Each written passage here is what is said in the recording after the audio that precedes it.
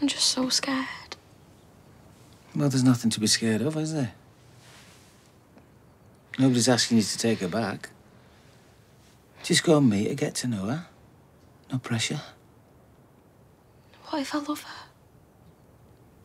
How can I walk away? Well, you have to walk away. What if they go back? You're making up excuses now. Why risk it? Everything can go wrong. Well, why do anything? There's loads of things in my life that I might not have risked because I was frightened they might go wrong. Like what? Like, I don't know, marrying Sal, giving up my wind around. You know, some things are a leap into the unknown. I've met Miley and she's gorgeous. And I'm sorry that I went behind your back, but I didn't want to miss out. You understand that, don't you? You see, I think that you're saying that you don't want to meet her because you do want to meet her. Am I right? Come here.